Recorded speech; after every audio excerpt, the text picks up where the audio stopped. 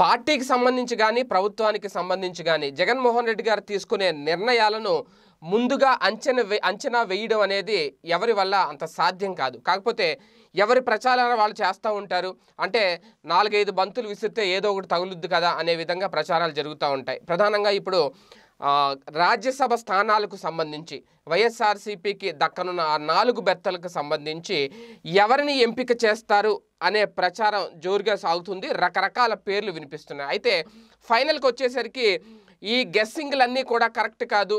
జగన్మోహన్ రెడ్డి గారు ఎవరికి ఈ బెర్తలు ఇస్తారు అనే దాని మీద ఎవరు కూడా దీన్ని అంచనా వేయలేరు అనే విధంగా ఎంపిక ఉండబోతోంది అనేది ప్రధానంగా అందుతున్న సమాచారం. అయితే వస్తున్న పేర్లలో 1 లేదంటే 2 పేర్ల వరకు కన్ఫర్మ్ అయ్యే అవకాశాలు ఉన్నాయి. కానీ ఎమ్మెల్సీ పదవులు కోల్పోయిన వాళ్ళు, లేదంటే మంత్రుల పదవులు కోల్పోయిన వాళ్ళు, మండలి రద్దు కారణంగా మంత్రుల పదవులు కోల్పోయిన వ్యక్తులు, ఇలాంటి వాళ్ళకి పదవులు వస్తాయి అనే ప్రచారం మొన్నటి వరకు జరిగింది. అంటే రాజ్యసభకు పంపిస్తారు అనేది.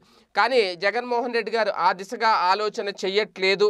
ఒకవేళ మండలి రద్దు తర్వాత ఆ 2 మంత్రి పదవులు కోల్పోయిన వాళ్ళని మళ్ళీ తర్వాత వాళ్ళకి ఏదో రకంగా ఏ క్యాబినెట్ ర్యాంకుల పదవులు ఏవే కట్టబెట్టే అవకాశాలు ఉంటాయి. కానీ లేదంటే వేరే పదవులు ఇచ్చే ఆలోచనలో ఆయన ఏమన్నా పార్టీకి సంబంధించి ఒక సరైన కీలక పదవులు ఇచ్చే ఆలోచనలో ఉంటారు. కానీ రాజ్యసభకు ఇద్దరిని పంపించే ఆలోచన లేదు. కావాలంటే ఏ ఒక్కరినో పంపిస్తారు కానీ అనేది కూడా ఇప్పుడు ప్రధానంగా దగ్గరికి వచ్చేసరికి మాటలు మారుతున్నాయి. ఎందుకంటే జగన్ గారి ఆలోచనలు, ఆయన అంచనాల విధానంగానే ప్రచారాలు కూడా బయటకు వస్తాయి. కానీ ఆ నేపథ్యంలోనే ఆ ఛాన్స్ లేదు అనేది ఒక ప్రచారం. అయితే ఇందులో ప్రధానంగా మొదటి నుంచి ఒక గట్టిగా వినిపిస్తున్నది అయోధ్య రామరెడ్డి గారి పేరు. ఓకే, ఇది గనక అంటే ఈ ఒక్క పేరు మాత్రమే ఒకవేళ ఆ 4 బెర్తల్లో ఒకటి ఉండే అవకాశం ఉంది అనేది.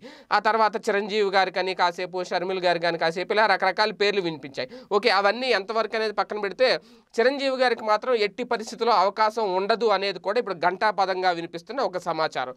అయితే అంటే మొదటి నుంచి ఎప్పుడైతే సైరా టైంలో ఆయన వెళ్ళి కలిశారో అప్పుడే ఒక ప్రచారం పుట్టింది మీడియాలో. ఆ పుకారు షికారు చేసి ఇప్పుడు అదే పేరు కొద్ది రోజులుగా హల్చల్ చేస్తుంది. వాస్తవానికి ఇప్పుడు అదేం లేదు అనేది అధికారికంగా మనకు అందుతున్న సమాచారం. దాన్ని కూడా పక్కన పెట్టారు అనేది కూడా ఒక వర్గం నుంచి మనకు వినిపిస్తున్న సమాచారం. అయితే ఇక ఎవరు అంటే అయోధ్య రామరెడ్డి గారికి ఖచ్చితంగా సీటు దక్కే అవకాశాలు ఎక్కువగా ఉన్నాయి అని ఒక వార్త హల్చల్ చేస్తుంది. ఆ తర్వాత మిగిలిన 3 పదవులు ఎవరికి దక్కబోతున్నాయి అనేది మాత్రం ఒక సస్పెన్షన్గానే ఉంది. ఆ సస్పెన్స్ ఏంటి అనేది ఇంకా బయటకు పెట్టట్లేదు. లాస్ట్లో రివీల్ చేస్తారు అనేది మాత్రం చాలా క్లియర్గా అర్థమవుతుంది. మరి ఆ 3 ఎవరు అదృష్టవంతులు అనే దాని మీద రకరకాల పేర్లు వినిపిస్తున్నాయి. అయితే రేస్లో మాత్రం చాలామందే ఉన్నారు అనేది చాలా క్లియర్గా అర్థమవుతుంది. ఆ రేస్లో ఉన్న వాళ్ళల్లో అంటే ఎక్కువ శాతం దక్కే వాళ్ళల్లో వైవి సుబ్బారెడ్డి గారి పేరు వినిపిస్తుంది. అలాగే ఉమారెడ్డి వెంకటేశ్వర్లు గారి పేరు వినిపిస్తుంది. అలాగే బీసీకి ఖచ్చితంగా బీసీకి చెందిన ఒక వ్యక్తికి ఒక పదవి ఇవ్వబోతున్నారు అనేది కూడా ఒక ప్రచారం జరుగుతుంది. దాని మీద నేను కూడా ఒక వీడియో చేశాను.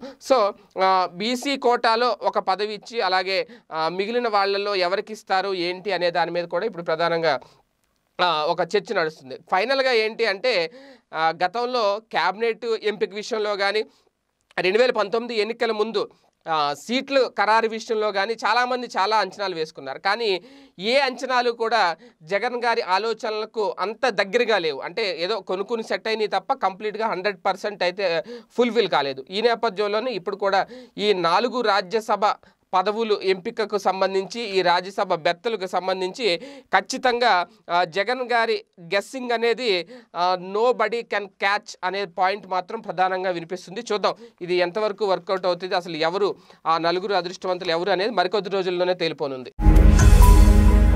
ఈ వీడియో గనుక మీకు నచ్చినట్లయితే లైక్ చేయండి, షేర్ చేయండి. మరిన్ని వీడియోస్ కోసం మా ఛానల్ను సబ్స్క్రైబ్ చేయండి.